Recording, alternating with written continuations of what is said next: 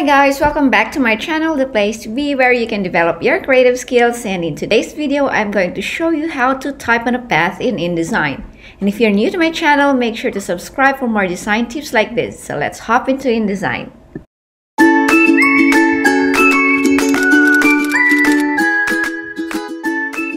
Go ahead and create new file. Any size will do in this tutorial. Okay, click on the pen tool right here. And pen tool can be quite intimidating for beginners, but no worries.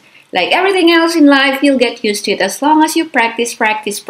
You can start learning by subscribing to my channel, and I have lots of design tips for you there.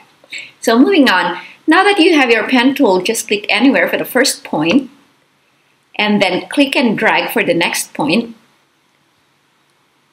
and do the same on the third one, like so. So by default, there's no fill or stroke. I've set a none on both stroke and fill here. So the stroke is the border and the fill is the background color. And in this tutorial, we don't want a fill or a stroke. So basically, we don't want a line or a color underneath our text. So next, go to your type tool and select type on a path tool. So this is your type tool, and just click on type on a path tool. Then hover on this path and click on it. And once you see the cursor, you can start typing. For example, this is a very cool tutorial video.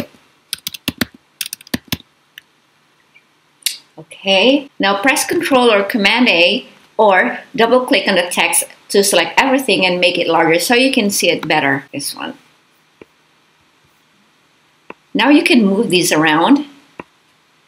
And you can make it actually bigger or smaller, however you want your text to be. So typing on a path can be used for more than just a pen tool though. Any path that you create, you can add a type on a path to it.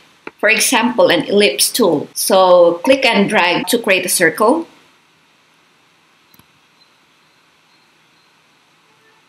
And you can hold Shift or Shift Alt to create a perfect circle. I have a tutorial on ways to resize shapes and objects perfectly. Links are in the description.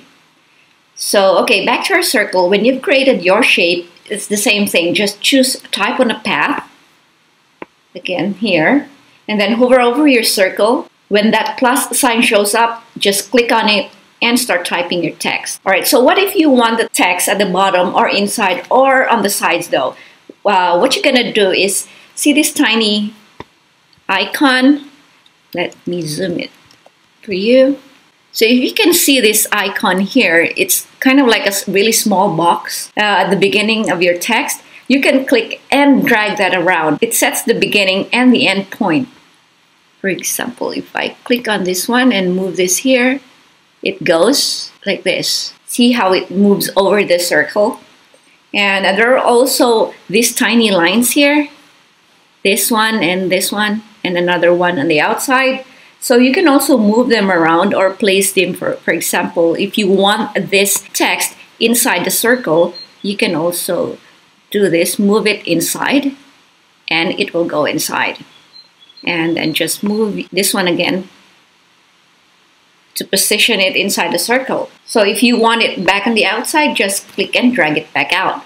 And this takes a little bit of experimentation, but otherwise so much fun to do. So that's how you put a text on a path. There you go. That's another quick and easy design style for you. And if you've got questions or comments, please drop those down below. And I hope you found this video useful. And don't forget to subscribe, like, and share this. See you in the next video. Bye-bye.